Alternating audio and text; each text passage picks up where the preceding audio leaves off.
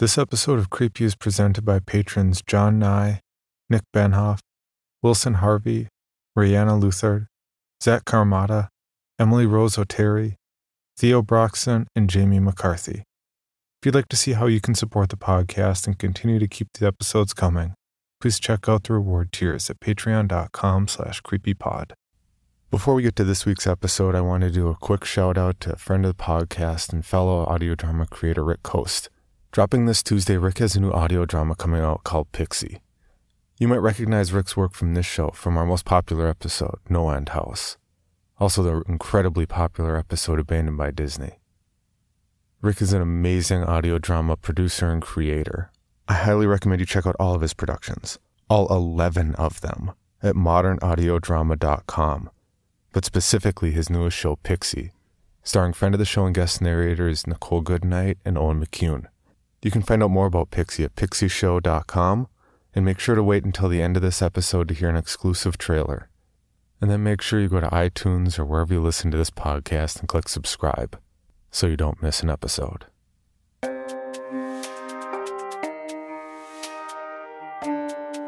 This is Creepy, a podcast dedicated to sharing the most famous, chilling, and disturbing creepypastas and urban legends in the world. Whether these stories truly happened or are simply fabrications is for you to decide. These stories may contain graphic depictions of violence and explicit language. Listener discretion is advised.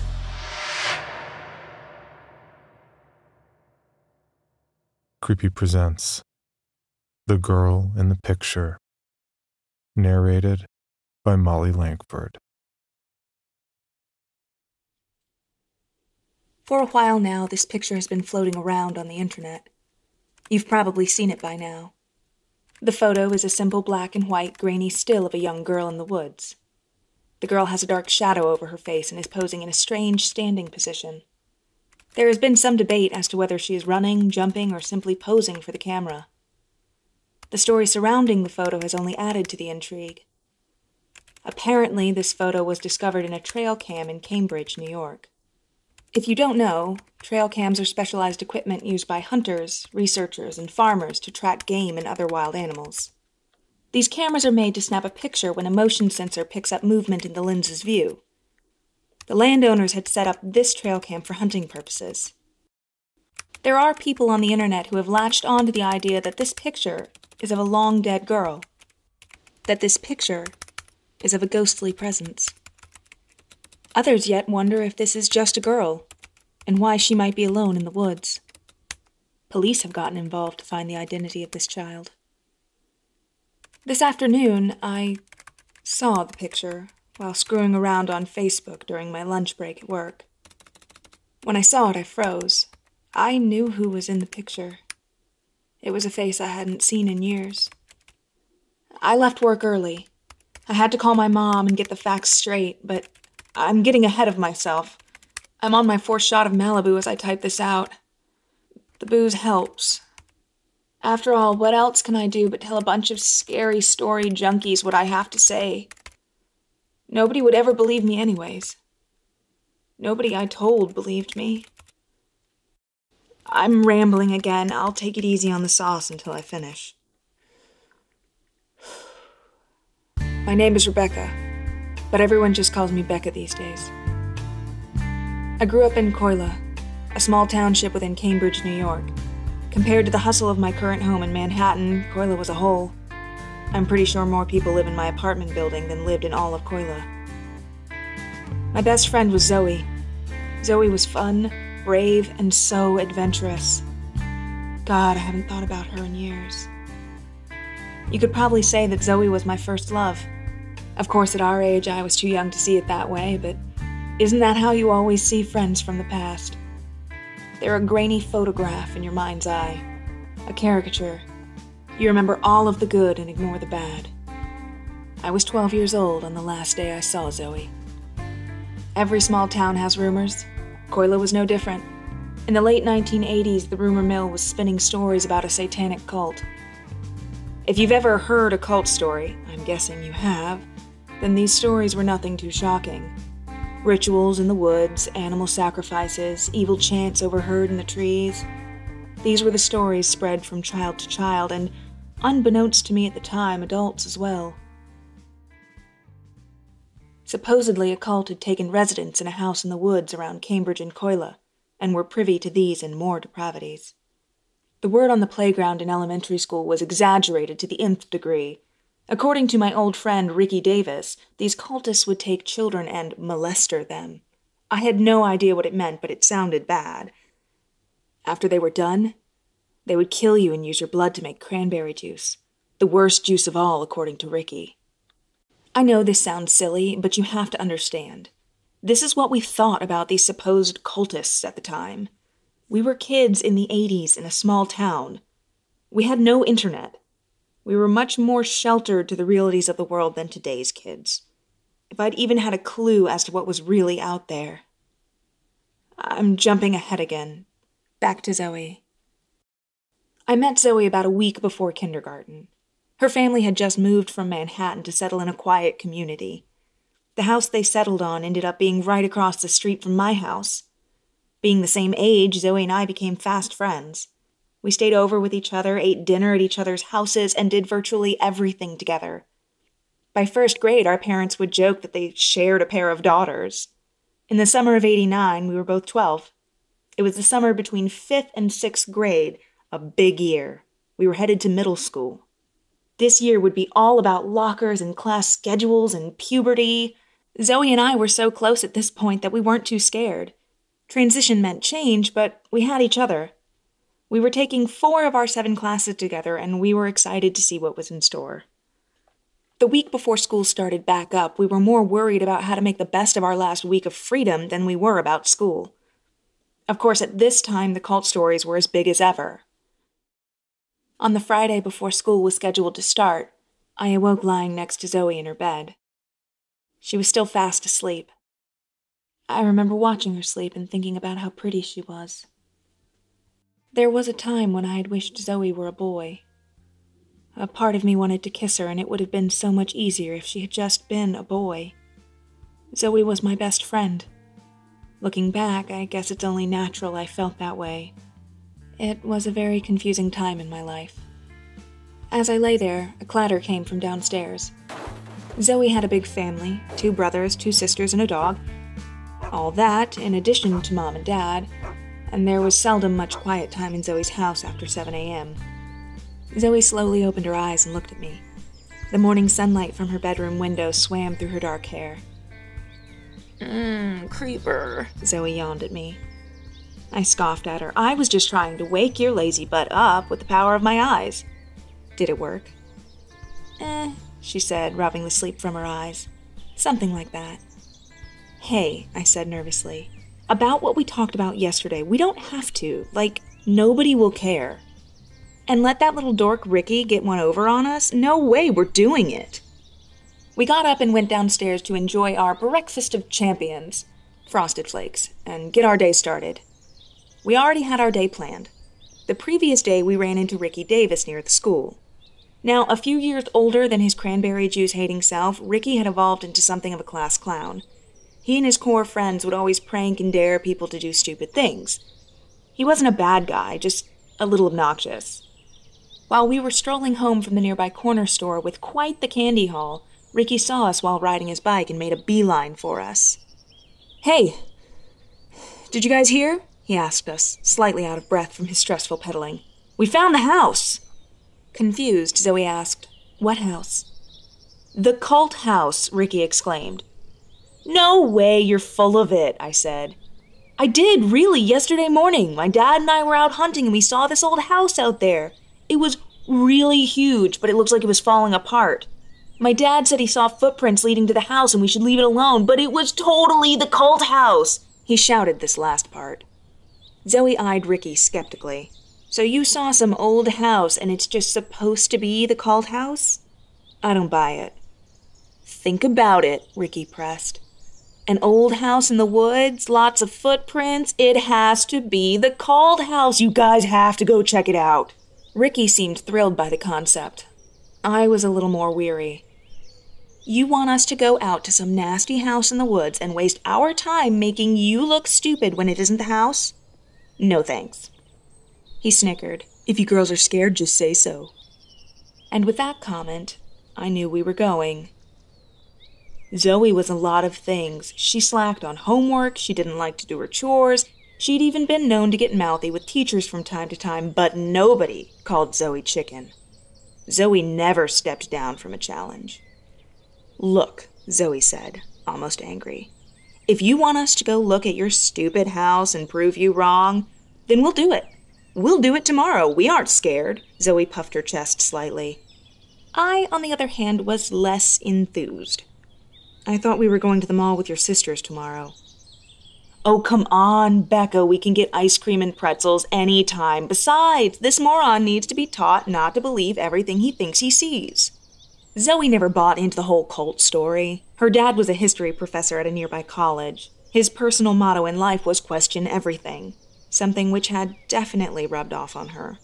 When she heard the cult stories, her dad had told her that many small towns make up stories about things that go bump in the night, but these stories are seldom anything of merit.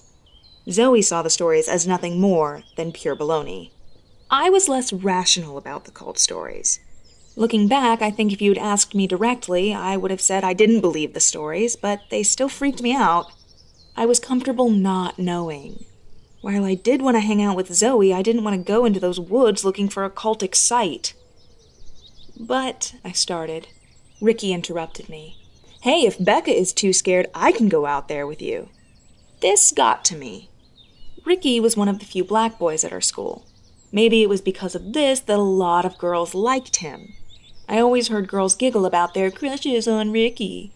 Years later, Ricky would go on to be the captain of the high school baseball team and would go through girls about as quickly as he went through baseballs. He was that guy. I didn't realize why at the time, but I was not okay with Zoe being alone with Ricky in the woods.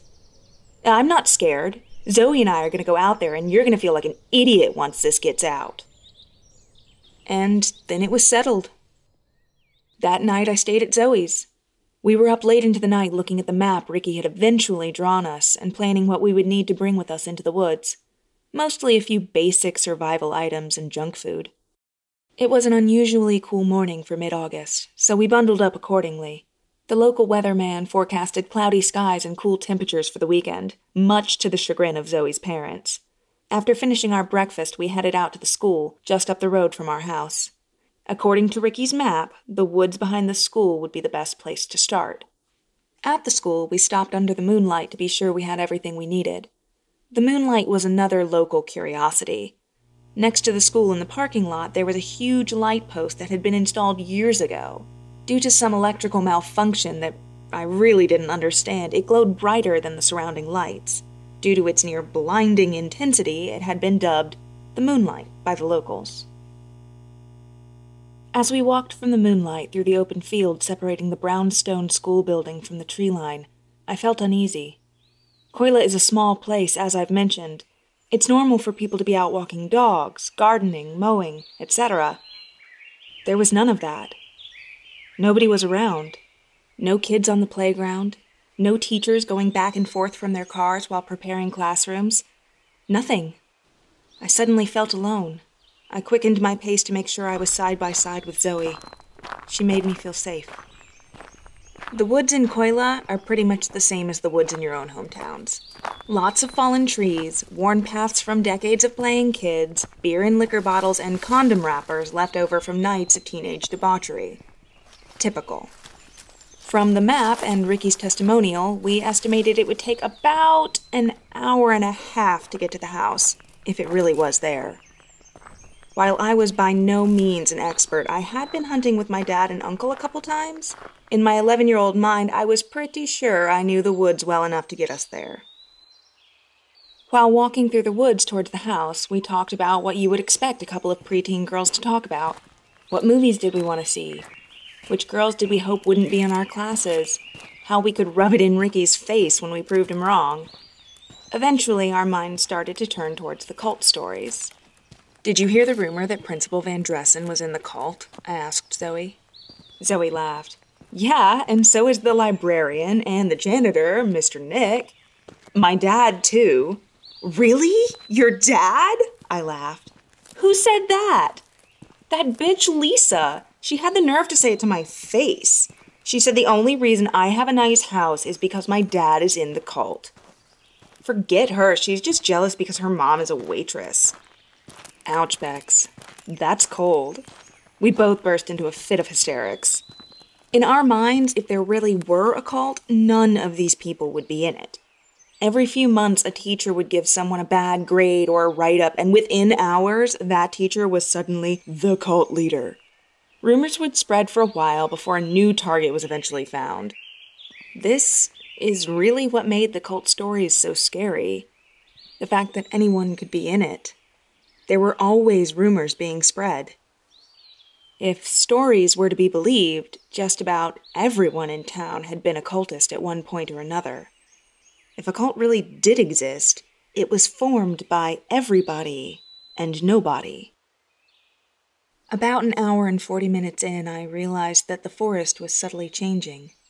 Gone were the beaten paths and the abandoned refuse of our elders.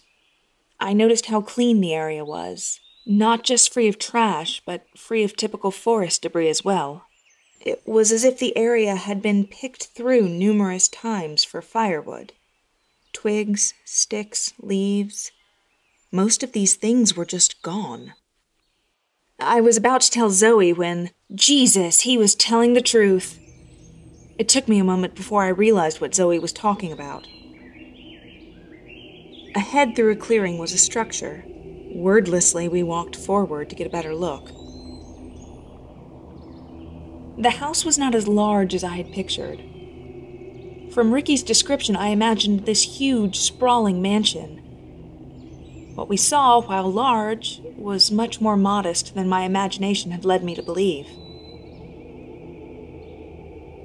The simple two-story house seemed to be only slightly larger than my own house. The windows that weren't boarded up were long since shattered. The color seemed to have once been a pale blue, but much more of the paint seemed to have chipped away, revealing splintered wood. There was no front door. It looked a lot like the old house from Leave It to Beaver, if that house had been abandoned for decades. In front of the house there was a large fire pit. "Well, damn," Zoe said. "Yep," I responded. "Well, he was right. What do we do now?" "I guess we can go inside and look. It looks like the cultists aren't home," she smirked. "Zoe, we came. We saw it. It's really here. Can't we just go? This is really freaky." "No way. We came this far. We at least need to find a souvenir to prove we did it." "Maybe you're positive nobody is here, but I'm not." I could feel my heart pumping. I couldn't explain why, but I was terrified. Every adult had always told me that the stories of a cult house out in the woods were just stories, but here it was.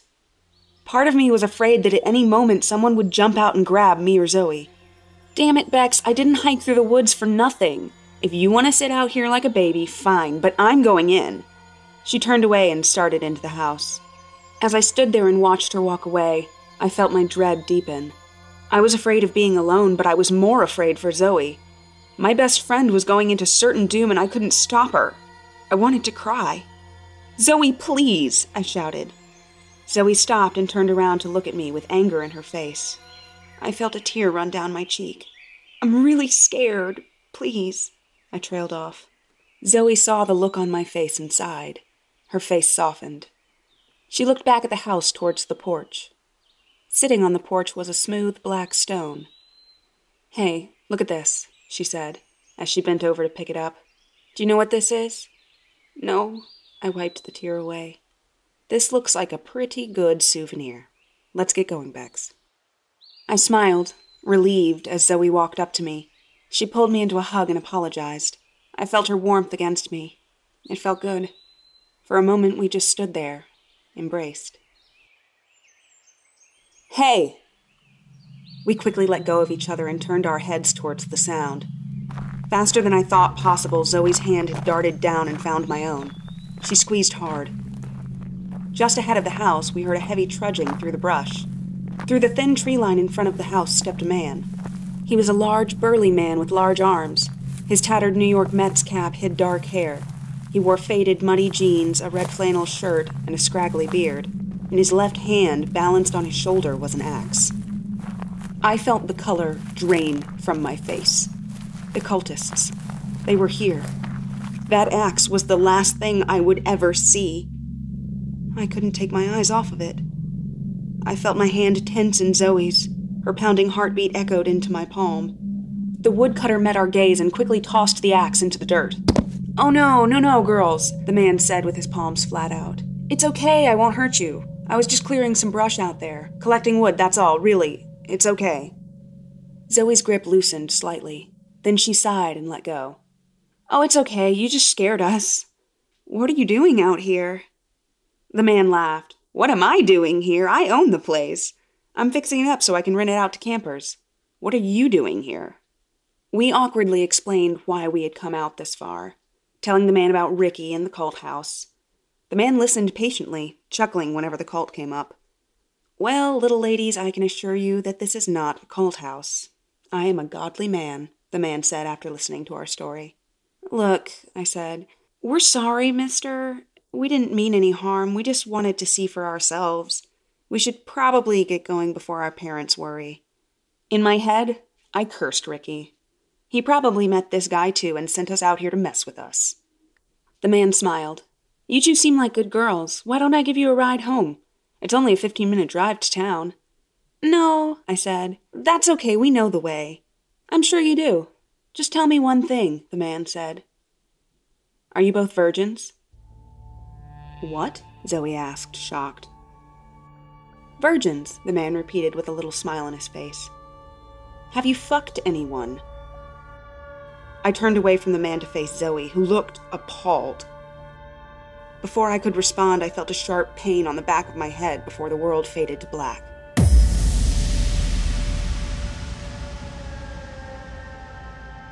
I awoke after what must have been hours. It was dark out now. My head ached immensely. I was on the ground, tied up around my wrists and ankles with thick rope. I looked around and I realized I was still next to the house. From behind, I could feel the warmth of a massive bonfire. Flipping over, I saw the largest fire I had ever seen. The tips of the flames were taller than the house before it. On the other side of the fire was Zoe. She too was bound. She was awake and looking at me with a horrified look on her face. I immediately thought back to my backpack I brought with us. Zoe's dad insisted we bring a pocket knife if we were exploring in the woods. "Zoe, it's okay. Where's my pack? Zoe cut me off. "Bex." Tears poured down her face. She wasn't looking at me. I turned around. In the dark, I hadn't seen them before, but now they were all I could see. A dozen or so figures stood at the tree line. Each person wore a long black coat with black gloves. They were all identical save for one feature. Each wore a nearly identical mask. They were white, expressionless masks. The only thing setting them apart was red. Several of the members in the black wore all white masks. The rest had varying numbers of red dots painted on the masks. As they grew closer, the cultists' masks had more red dots. However, the one standing closest to me, that mask was completely blood red. The robes they wore hid their features well. Some were tall, others short. Some were heavier than others. Several even bore the unmistakable curves of women. However, no identities could be discerned from this. The one with the red mask stepped forward. "Brothers and sisters of the knighthood, our time is nigh," he spoke in a deep voice. He was tall, but not the tallest among them. Even under his billowing robe, he seemed very thin. "We, the knights who have promised ourselves to the mighty King of Darkness, have come to make an offering to our Lord." "Hail Deimos," said the rest in unison. I started sobbing uncontrollably. Fear took me completely. Behind me, I heard Zoe pleading for them to stop. She kept saying she was sorry and that we wouldn't tell anyone. I couldn't muster the words to agree or disagree. I was lost in my own horror. The leader paid us no mind and continued. These beautiful ones shall make a glorious sacrifice for the coming of our Lord of the Wood. Hail Deimos! The group converged and circled around us in a loose circle. We make an offering to you, O Lord. In unison, they began to chant, in almost sing-song fashion, in a tongue I didn't understand. Quaesimus Domine Dominus noster tenebris, et suscipe benedictionem hanc pulchrae Domine munus primarum, sit vobis famem satiari se preparat, abules inter nos usque in aeternum. This continued, again and again, for minutes, or hours, or days. I was lost to it. The rhythm took me. I almost would compare it to being drunk. My head swam. It made me feel tired. When the chanting eventually did stop, the group cried out one final time in unison. Hail Deimos!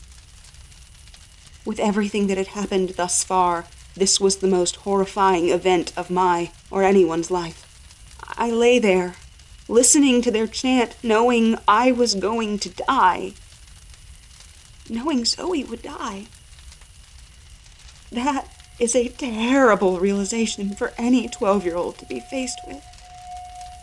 What happened next was worse. Done with their chanting, the cultists were ready for us. Look, I would like to hope that everyone who is hearing this is an adult. But regardless, you're not stupid, and I'm not going to sit here and spell it out for you. Needless to say, every one of them took turns using us, in every way imaginable. The men, the women, all of them. I tried to fight it at first. I think Zoe did too, but after a while, the futility of it all set in, and I just waited for it to be done. Eventually it ended. Afterwards, the man in the red mask walked over to the house and procured a black goblet. He walked over to me and ordered me to drink from it. I probably should have resisted, fought, struggled, something, but I had nothing left in me to fight with. I was nothing. I leaned my head forward and sipped the vile black liquid. It tasted like rotten eggs mixed with fire. The liquid burned me from the inside. The pain was maddening, worse than anything I had ever felt. I was dying. I knew it. I was finally dying. I vaguely remembered hearing Zoe scream my name as the darkness took me. I was still screaming when I lost consciousness. When I awoke, I heard sobbing. My head ached and my throat burned. I looked around to gather my surroundings. The remains of a small campfire lay before me. He told me I was his bride. I looked over to see Zoe sobbing into her knees. I had no idea what she meant. I just laid there watching her, confined to my own thoughts. I felt useless, used, dirty, nothing. I was nothing. I realized we were no longer in front of the house. The area looked more like one of the campsites littering our woods. It was still dark. Zoe, I started, but I had nothing to say. I realized how cold I was. I slowly stood, completely sore, and walked over to Zoe and put my arms around her. She finally seemed to realize I was there, held me tight and cried. To this day, I have never heard or felt such anguish that was in that clearing that night. She cried. Then I cried. We must have sat there holding on to each other for hours before we finally mustered the courage to stand. Upon examining our surroundings, I realized how dark it was, how alone we were. At least I thought we were. At the other side of the dead campfire was one of the robed figures. He was laying with his back rolled against a large sitting log. We cautiously approached the figure. When we inspected him more closely, we saw that the man's rib cage had been torn open. The inside of his chest was completely exposed. His face bore a solid red mask. If I had seen this gruesome sight only hours ago, I would have screamed. I would have cried, but I was not the same girl I had been hours ago. I was nothing. I became aware that Zoe was holding my hand. I looked at her and she seemed to have regained some of her strength. "Okay?" she asked. "Yeah," I responded. "Let's go home." Having been in the woods a lot, I had a pretty good idea of where people liked to camp. This gave me a rough idea of where we were. I picked a direction and we started walking. For about a half hour, we just walked silently, hand in hand. Eventually, I heard Zoe say, "I'm sorry I dragged us out here, Bex." We stopped and I faced her. I wanted to scream that it was her fault. I wanted to scream that it wasn't her fault. But I had nothing. I was nothing. Instead, I just said, "All right." It was shortly after that, through the brush, we saw a huge bright light in the sky. The moonlight. I could hear Zoe's smile as she said it. Then I heard it. It started as a noise off in the distance. Crunching, trampling, pounding. It sounded like some large animal was charging through the forest straight at us. We didn't wait to see it. I looked down and took Zoe's dark hand and started running harder than I ever had. After our ordeal, I didn't think we could run like that anymore. We charged recklessly through the brush, but despite our haste, the stomping behind us grew louder. The pounding was now accompanied by a monstrous roar, a roar which would send beasts of any kind fleeing in terror. The moonlight grew brighter. I could see the edge of the tree line and feel the heat of hot breath against my neck. The rancid air smelled of rotten eggs and fire. I burst forth from the woods like a swimmer out of water, gasping for air. I kept charging forward, and with every ounce of my strength before collapsing under the gorgeous majesty of the moonlight. In that exact moment, I thought, I'll die here. The sound had stopped. I just lay there panting. I was cut and bruised from my charge through the brush. I was bleeding. We had experienced the worst trauma imaginable, but Zoe and I had made it out alive. My hand was empty. "Zoe?" I asked through panting breaths. "Zoe!" I looked around, but she was nowhere. "Zoe!" I thought I couldn't possibly cry any more tears. I was nothing, after all. The tears started to come freely nonetheless. I stood feebly. The woods, I thought. I started to walk towards the woods to find Zoe when I saw it. Just inside the tree line was a massive silhouette.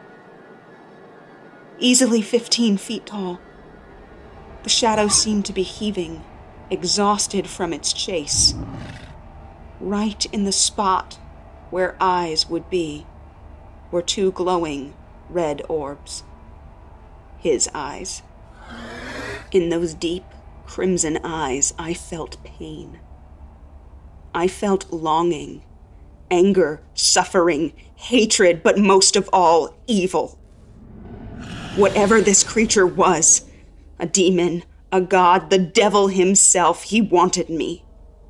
I felt the pull of its lustful desire for me at a time when I should have no understanding of what that meant. I was not meant to escape.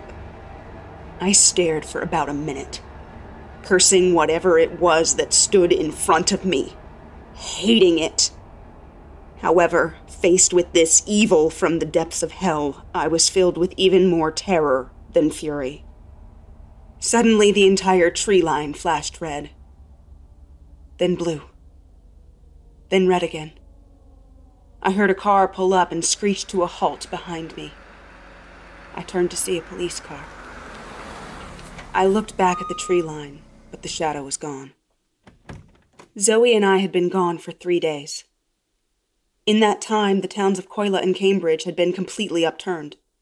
Police from neighboring cities had volunteered to come and help find 2 missing girls. After I was found, I was taken immediately to the hospital. I was questioned by police, my parents, detectives, Zoe's parents, and more police. I told them everything. I didn't have the strength to hold back. Ricky, the house, the attacks, waking up next to Zoe, the beast. It wasn't until 2 pieces of evidence were discovered that my story gained some tiny shred of credibility. First, my rape kit came back positive. Second, a heavily mutilated, robed body was discovered at a campsite in the woods. His identity was never uncovered. They never found Zoe. It was eventually determined by the police that a group of cultists had kidnapped and raped 2 innocent girls. The group then killed their leader, left 1 girl for dead, then stole away with the other. They told me that I never saw Zoe after our assault, and I certainly never saw a beast. It was all made up to cope with the trauma. For a long time, that was the story I believed. With my shattered mind, I created a horrible story to cope with losing my best friend. A story where I had one last chance to say goodbye. A story with a monster. I spent a little time in an institution to regain some semblance of a mind. I spent years in therapy as well. Hell, I'm still in therapy. Between vivid flashbacks, PTSD, my night terrors, I'll probably spend the rest of my life in therapy.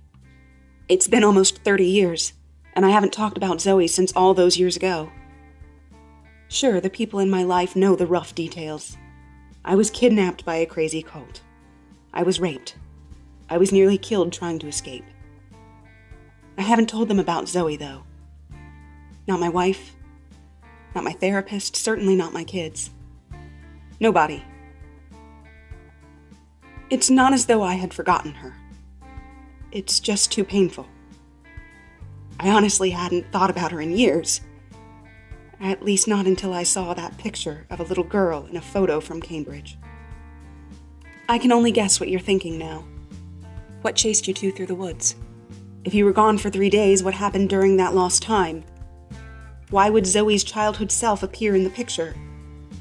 What if Zoe's spirit is trapped in the woods, waiting for you? What if Zoe's still alive? I wish I could go back and find Zoe's spirit in the woods. There are so many things I would tell her. I would tell her that I didn't blame her, that it wasn't her fault. I could tell her how I really felt about her. I could hug her one more time. But I can't do that. I can't because Zoe is dead. Zoe is gone, and she has been for a long time. That isn't Zoe in the picture. It's me.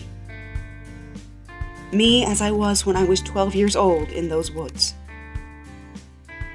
It's a sign. Seeing that picture made me see the truth. I wasn't meant to escape. He wants me back.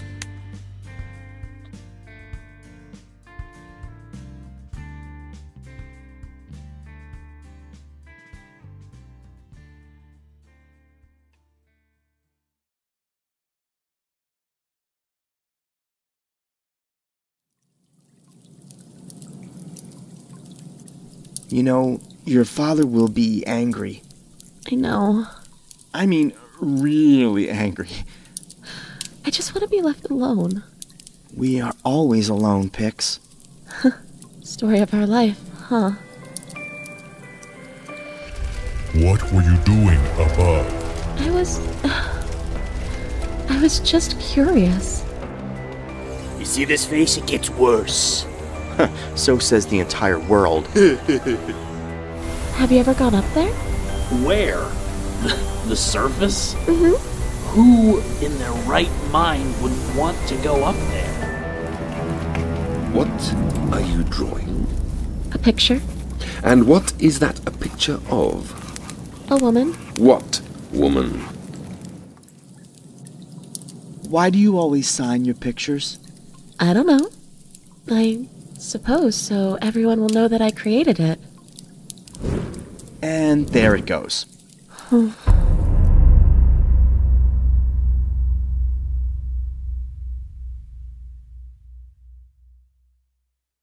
For more information, including pictures and videos of the stories told on this podcast, or to suggest stories for future episodes, please visit us at CreepyPod on Twitter, Instagram, and Facebook, or email us at creepypod@gmail.com. All stories told on this podcast can be found at creepypastawikia.com and are protected by a Creative Commons license. Some rights reserved unless otherwise stated.